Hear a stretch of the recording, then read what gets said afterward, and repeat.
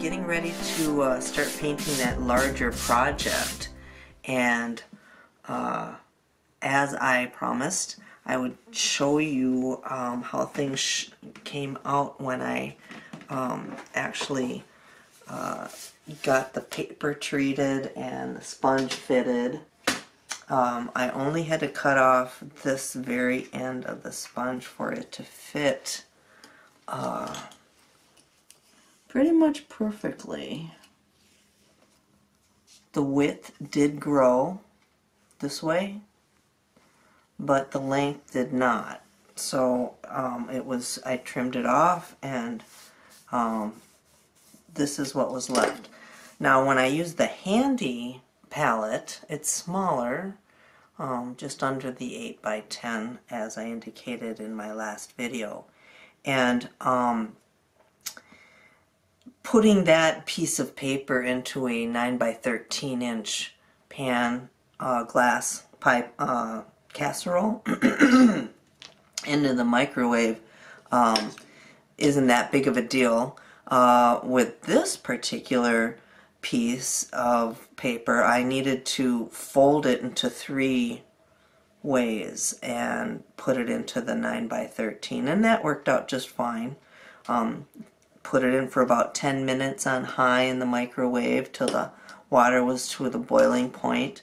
Let it set for a little while, and then pulled it out and placed it on the sponge after I had wetted it with, I actually used filtered water this time.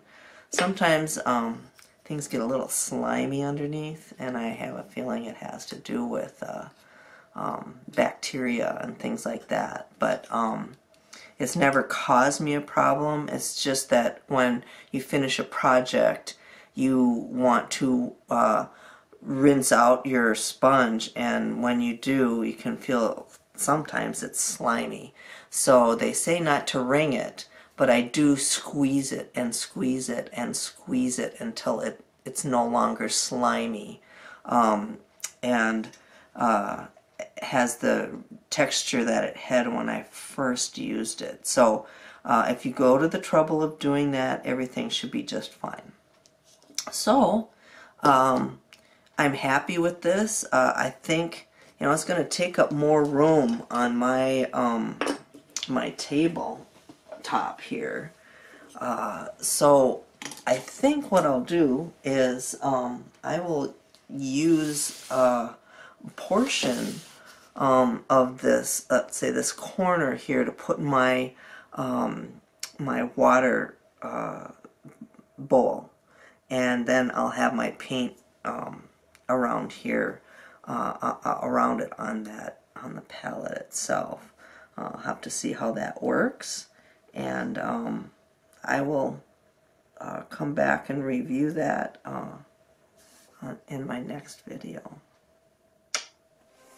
Thanks for watching.